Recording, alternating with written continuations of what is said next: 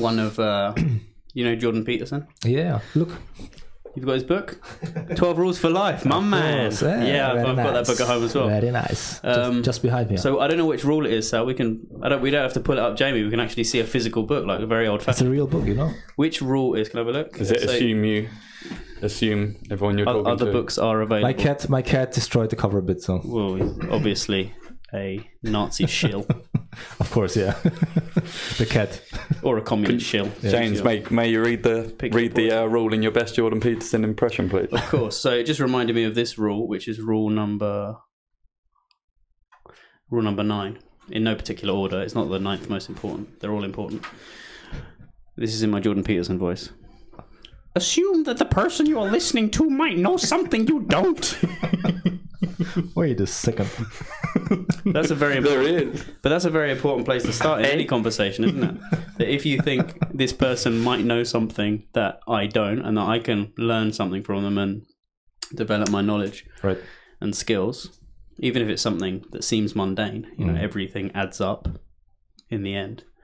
If you go in with that attitude, then you know, you learn a lot quicker. It sounds simple, but it's very difficult to do, because often I think we go into a conversation, say you programmed already what you're going to say, right, and then listening becomes. I went to some very good teacher training sessions about listening properly. I'm still working on it, of course. I'm definitely not a guru, but it was this guy called yet. But he's saying what you're doing when you're listening is you're preparing your next speech. So the other person's speaking is not even that relevant. You're just waiting for them to stop. And it's background noise, and then it's your turn. Whereas really listening is extremely difficult, because what you're doing is engaging with the ideas, and the questions that you ask are actually more to do with the other person than. It's really hard though. I mean, very difficult. For me, it's very hard as well. Like I'm horrible actually in that. Like I mean, in a way, maybe it has to do with the fact I come from a background, like most of my family is Sicilian, and you kind of have to make a stand in the family to get your voice heard. Right. And somehow it doesn't, facts very often don't matter, you just have to be louder and quicker. And so kind of the listening part is not part of the conversation. There's no conversation. It's basically who shouts louder than the other one very often. You're waiting to speak. I totally love my family, just to be clear, but it's just sometimes other families are available.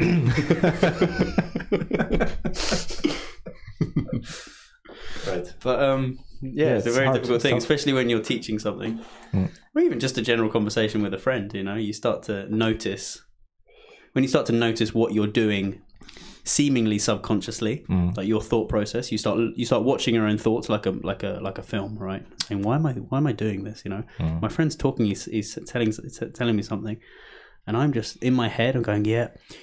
The worst thing I think you can do is when you have a mental file and they start talking about, I don't know, lightning, and you go in your mental file. Everything else they say is background noise, and you go, where's L? Open the file. L, lightning. Oh yeah, I've got a lightning anecdote. And then as soon as they breathe, you're like, oh yeah, anyway, this thing happened with me with lightning. They're the worst. They're the worst listeners. I know a guy. I will not mention his name now. Well, I'm not going to even tell a story because he's going to listen. He knows. So I'm going to talk about him. But this, oh my god, like you know these people who, if you have a conversation with them, you just talk about themselves the whole time. I think. Anyway, I wanted to talk a bit about myself. Yeah, go on. Sorry. Back to the running.